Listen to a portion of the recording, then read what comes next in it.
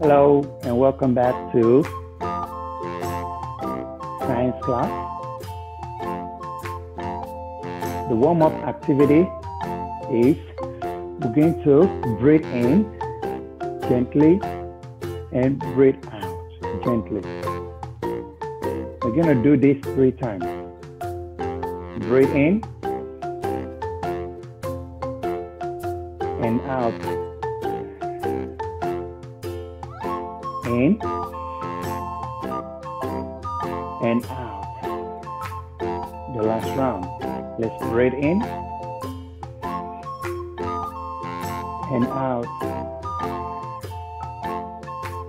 Without further ado, let's go on to the lesson. Hello and welcome back to science class. Today we're going to look at the life cycle of animals. And we're going to take a look at 3 aspects. Number 1, the life cycle of animals that lay eggs. Number 2, life cycle of animals that give live birth. Number 3, guidelines to protect the life cycle of animals. Now let's take a look at life cycle of animals. Animals are living things. They grow and make their young to continue their species. All animals change as they grow. Some change by a lot, and some change by only a little. These changes are called a life cycle, and they continue until death. How do animals change as they grow into adults? A life cycle are the stages a living thing goes through during its life. Animals change in shape, size, and grow all through their life. The life cycle of animals is grouped into 2 types. Animals that give birth to their young and animals that lay eggs. Do different animals have different life cycles? Well, let's take a look in this next segment. Number 1, the life cycle of animals that lay eggs. When these animals lay eggs, their young hatch out from them and then grow into adults. There are 2 types of life cycles for these kinds of animals, as follows. 1, 3-stage life cycle of animals that lay eggs. Group 1. After hatching from their eggs, the young look the same as their parents. Examples: chickens, geckos, snakes, fish, grasshoppers, and cockroaches. Group 2. After hatching from their eggs,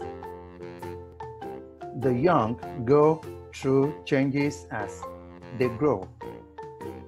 They will look like their parents when they fully grow. Examples: frogs. Next one, 4-stage life cycle of animals that lay eggs. After hatching from their eggs, the young will go through changes in their look. They will look like their parents when they are fully grown. Examples: butterflies, flies, ladybugs, mosquitoes, rhinoceros, beetles, and fireflies. Number 2, life cycle of animals that give live birth.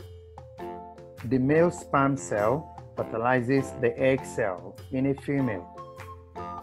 The female becomes pregnant, then she gives birth to a young after some time. The young looks the same like its parents, but much smaller. They will go through many changes before they are fully grown. These animals are split into 2 groups: mammals.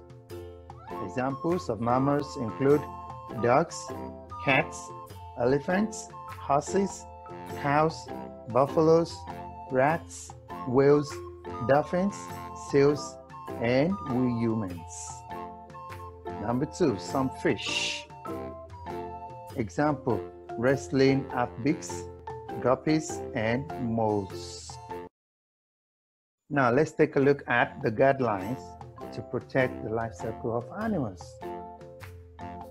Animals are important to Earth and they help to keep the balance of nature. We should protect animals so that they will not disappear from Earth. One way to protect animals is to care for their life cycles as follows. 1. Do not hurt or catch animals during their breeding season or when they are laying eggs. 2. Do not cut down trees because forests are home for animals. 3. Do not throw dangerous waste on the ground. Do not burn grass and do not use insecticides on plants. All these destroy the soil. 4. Protect natural resources like water because it is good for the living of animals. 5. Do not do activities that pollute the air. Examples, factory works, burning garbage. These activities bring many changes to the weather.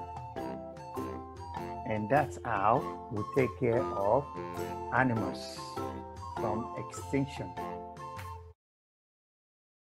In this lesson, we've talked about the life cycle of animals that lay eggs, which has 3-stage life cycle and 4-stage life cycles. We've talked about life cycle of animals that give live births, which are mammals and some fish. And then we talked about 5 guidelines to protect the life cycle of animals. I hope you've enjoyed the lesson.